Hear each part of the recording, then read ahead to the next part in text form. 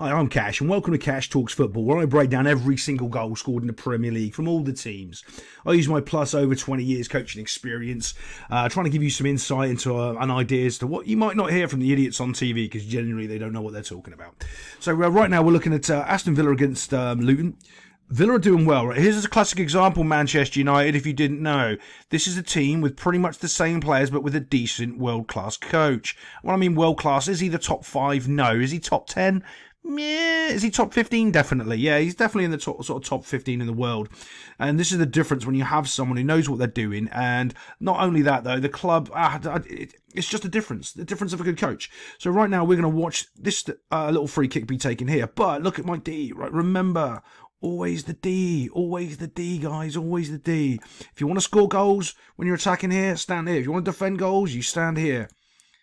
They have no idea right here defending. They're all marking. This guy's kind of got a point. Okay, it's great.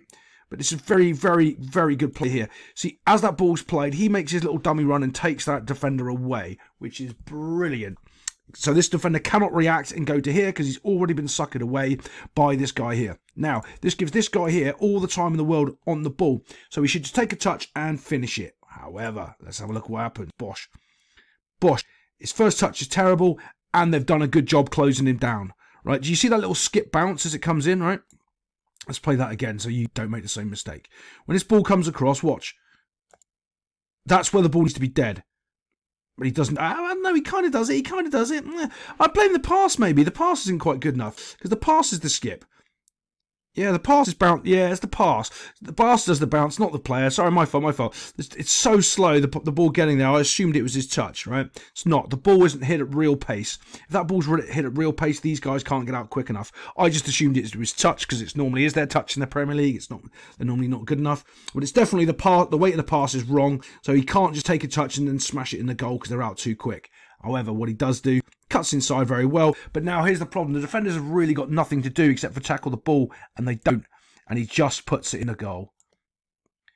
There's 1, 2, 3, and no one really tries to win the ball because they pressed a little bit too hard and they weren't ready for just such a little smart, intricate free kick off the training ground, and it worked like a gem. Even though from the bad delivery from the free kick taker, he should have fizzed it in much harder.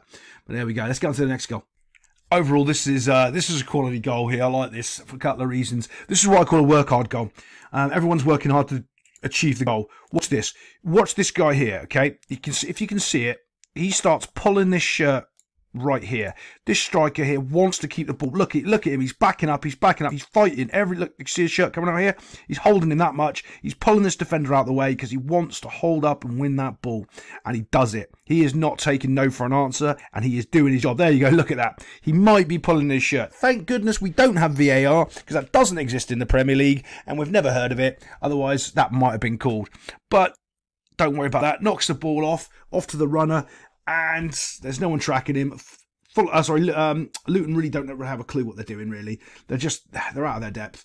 And then we're just going to put a ball in.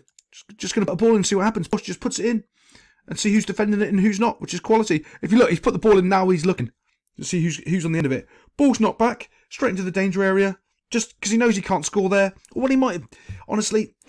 If you're a striker, you're going for it. There's a difference in sort of player mentality there. Strikers are completely going for it, and the keeper's maybe saving it. Good players are knocking it back into the area here. You can see it's completely and utterly unmarked, and he just finishes it. Everyone does the right thing. He knocks it back. One day I'll in the off season, I'm going to do a course about the coaching funnel, and this is the scoring funnel. So this is where you score goals. Out here is where you don't. Out here is where you don't. So if you're out here, all you want to do is pull it back into the scoring funnel. And if you see Manchester City, they do this all the time. That's what they do. But there we go. Let's go on to the next goal. Have you ever heard the phrase "go with your runners"? Well, this is generally why you do. So look how bad Luton are here, right? See this guy running? He's in motion. Everyone else is playing their shape. At no point does someone start running. What this guy should immediately do, right? If this guy's running, is there pressure on the ball? No. So we know there's no pressure on the ball, right? So that's a problem for us. We'll tick that as a problem. Is there spacing behind? Yeah. So there's 2 problems. Is there a runner? Yeah, that's 3 problems, right? So we've got 3 problems. What can we do? Can we get to? Can this guy here get to the ball? No, he cannot get to the ball and put pressure on right. So we cannot deal with that option. Can we get close enough to that player to stop the ball? No, we cannot do with that option. What we can do though is take the space away. Do we see that? And that's what we were looking to do right now. We drop in to take the space away. So as this runner goes, he needs to start his run early to take the space away. That's what we want him to do right there. Bosh. Do you see how? Look, see his hesitation? He needs to be at full sprint. And he was worried there about playing the ball on sides and all that sort of stuff. Now it makes a bit of a meal of it. Next thing he knows, ball's gone around and he's just bundled into the back of the goal. Yeah, not very good. Could have just gone with a runner and dealt with it in the first place. Let's get on to the Luton goal. Luton's going to score a goal. Completely apologise. Luton don't score a goal. As you well know, I don't really pay much attention to them. I just do these real time as you hear me talking. Look, I like this though. He just pops the ball up and lets them deal with it. This is where it comes from. Sometimes you've got to just put the ball in the box and let them deal with it. And it's a bad ball. What I mean a bad ball, it's a bad ball to defend because there's no pace on it. So you can't just clear it with half a touch. You have to sort of deal with it. So as it's coming with no pace, look, he gets it, knocks it, but there's no pace on the ball. So it's not coming down. It's not going, it's bobbling. So now the defender deals with it really well. Yeah, off the post, off the back of the keeper and into the goal. He's not going to score a better goal than that in his career. Unfortunately, it's on his own team. That's a quality goal.